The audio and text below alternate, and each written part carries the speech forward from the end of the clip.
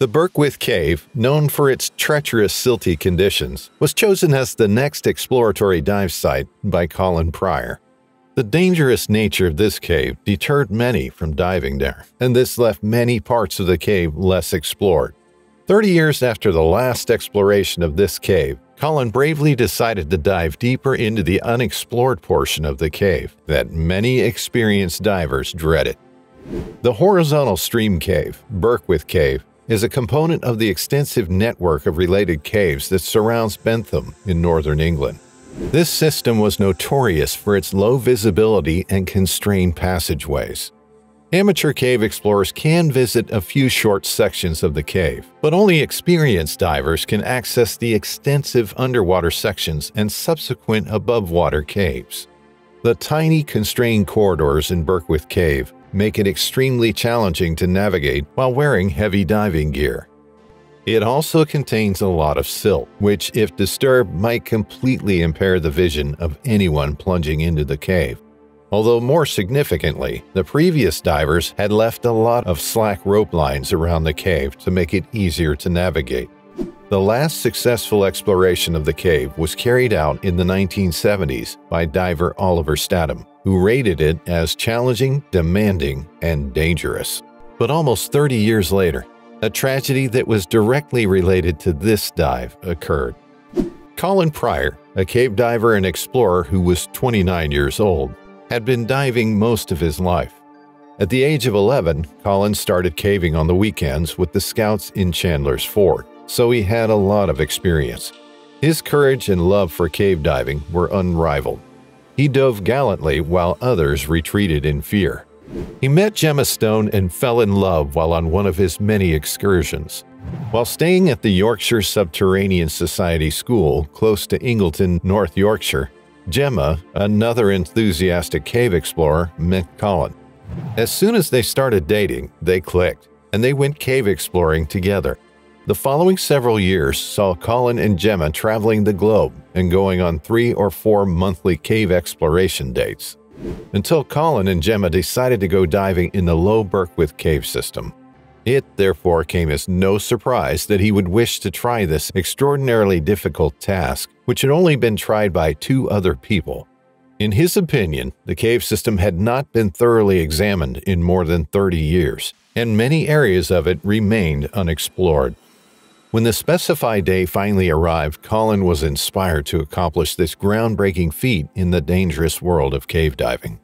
Colin went to the dive site unafraid of the risks and set up ropes and lines to help him carry his equipment into the cave and to the area where he would enter the water. With Gemma's assistance, he prepared for the exploration and was then prepared to dive. However, 2 things happened that made them postpone the dive. There was bad weather, and Colin received the unfortunate news that Stuart Anderson, a friend, had become trapped in a cave while exploring and required rescue. Colin and Gemma had to halt their intended dive at the low Birkwith Cave to rescue Stuart, but as a result, he missed his chance to go diving. Here's the thing, just like in the case of Stuart, cave diving can be quite dangerous, so even a perfect dive can take a wild turn. Some are not lucky enough to make it out alive, which is why many consider cave diving an extreme sport. For this purpose, there are some precautions divers are trained and educated on.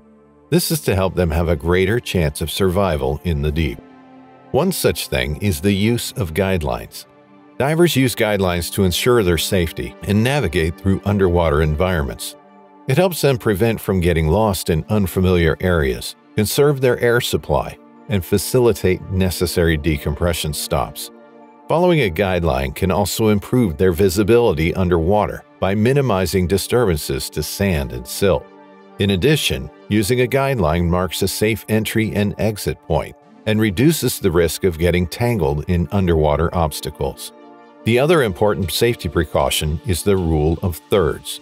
The rule of thirds is a diving principle where divers use 1/3 of their air supply for the descent and exploration, another third for the return journey, and the remaining third as a reserve in case of an emergency. It helps divers plan for the unexpected and ensures they have enough air to safely explore the underwater world. Following the rule of thirds is a crucial safety measure for divers. although in some unfortunate situations, divers follow these rules and end up dead due to some other reason. On March 13th, Colin called Gemma and informed her that he would be leaving for a solo dive at 3:30 p.m. Gemma was unable to accompany Colin to the dive because of work obligations that day. Colin entered the cave through the entrance, carrying the dive gear he would require. He put together his dive equipment by himself, making sure to check his pressure gauge, regulator, and emergency regulator for any faults that would affect his dive. He was ready to become one of the first people to ever explore the enormous cave system beyond its known depth.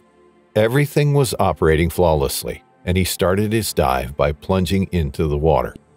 He periodically checked his pressure gauge as he made his way through the winding passageways to make sure he had enough air to go back out of the system and have extra in case something went wrong. After more than 30 years, in the 1970s, when renowned diver Oliver Statham last investigated the cave, Colin came across an old guideline that had been left there.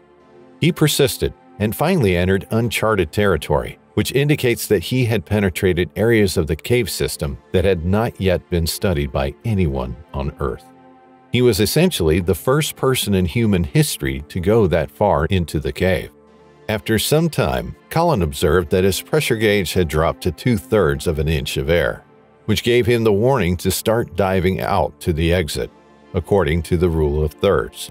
This rule states that divers leave 1/3 of their tank in reserve, as we've already mentioned, in the unlikely event that something should prevent them from emerging from the water. He returned to the surface by following the plan he had laid out. He was the only human still alive who had gone that far into the caves, an outstanding feat that requires a high amount of talent, bravery, and dedication. Suddenly, Colin felt a tug on his tank around halfway through his ascent toward the cave's entrance. He continued to swim forward until he felt another tug, which alerted him to the fact that he was caught in an old guideline that had been abandoned more than 30 years earlier. Colin pulled out his knife and started cutting the line on his own without the help of any other divers. He attempted to free it again, but it remained stuck. Since Gemma, Colin's girlfriend, was at work when the dive happened, she awaited his call at 3:30, but it never arrived. She then called to report the situation, but before the emergency operators got there, the rescue mission turned into a recovery. This was because he was found more than 7 hours after Gemma made the call, and that was a substantial amount of time. Colin was discovered dead in a flooded passageway 500 feet below the surface, with his corpse completely entangled in ropes and his tanks empty. A group of rescue divers who had all known Colin personally or were his friends participated in the recovery effort. Colin had sacrificed his life to advance discovery, human knowledge, and comprehension. This was a sad incident, especially for a seasoned diver who followed the rules. Since he was diving alone, nobody was aware of the specifics of what occurred, but Colin would have followed all necessary safety measures. So what brought about this catastrophe? He should have been able to use his knife to cut himself free. The only known information about his passing is that he was discovered to have drowned after getting entangled in ropes. Whatever the case, there are a few plausible possibilities that can explain what might have occurred. This could have happened because he was tangled. He might have become caught between the tank and the emergency regulator, BCD inflator hose, and pressure gauge behind the head. It would be extremely challenging, if not impossible, to remove or cut free if this section were to become tangled in the ropes. Imagine attempting to use a razor-sharp knife while entirely blind to cut the ropes that were well behind his neck. It explores perilous and tough terrain. It proves difficult and risky. Also, it is highly probable that due to the cave's potential to be silted up easily, Colin had a brush up against the side of the cave, which would result in low visibility for him. This blinding situation, coupled with being tangled and trying to cut a rope he can't see loose, would have disoriented him until his tank was empty. Whatever the situation may have been, this unfortunate incident cost the world a skilled adventurer and his family a beloved man. We would like to thank you for watching this video. If you enjoyed watching, take a dive on the like and subscribe buttons and hit the bell icon so you get notified when we come back with another exciting cave diving story.